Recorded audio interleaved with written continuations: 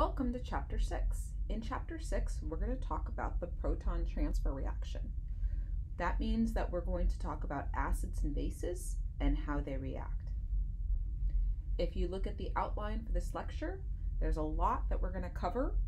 We're going to cover Brønsted-Lowry acids and bases first. So this video will focus on reviewing Brønsted-Lowry acids and bases. Hopefully you've learned about acids and bases before.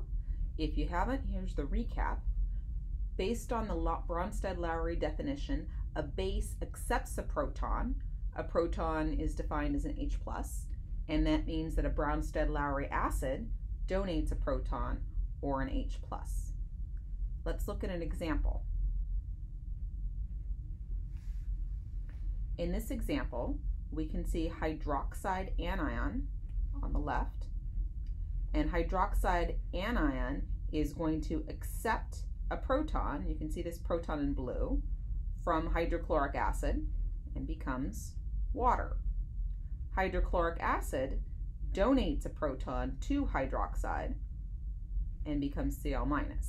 That means, based on the Brønsted-Lowry definition, hydroxide anion, which accepts a proton as a base, and hydrochloric acid, which donates a proton, is an acid. Here are some more examples. Let's look at this carboxylic acid on the left. The carboxylic acid on the left is losing a proton, and NH3 is accepting a proton. Based on our Brønsted-Lowry definition, NH3, or ammonia, is a base because it is accepting a proton from the carboxylic acid, which makes that an acid.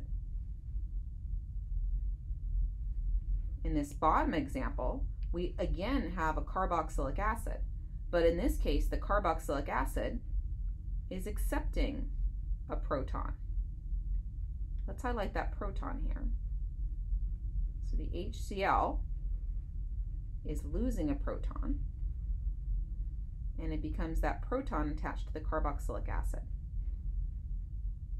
Whereas in the top example, the carboxylic acid had a proton that ammonium picked up. So it would be hiding in there in those 4 hydrogens. That means in our bottom example, the base becomes our carboxylic acid, and the acid is HCl. The carboxylic acid, or our base, is accepting a proton, and HCl is donating a proton. So some things can react as both acids or bases depending on the strength of the base or the strength of the acid. That's what we saw here with the carboxylic acid. It can be an acid when the base present, when there's a stronger base present, and it can be a base when there's a stronger acid present. And a lot of things can do that. Water's another thing that can be an acid or a base depending on what's in the solution. That's the end of our review of Brønsted-Lowry acids and bases. Stop and give clicker question 1 a try, and then move on to the next video.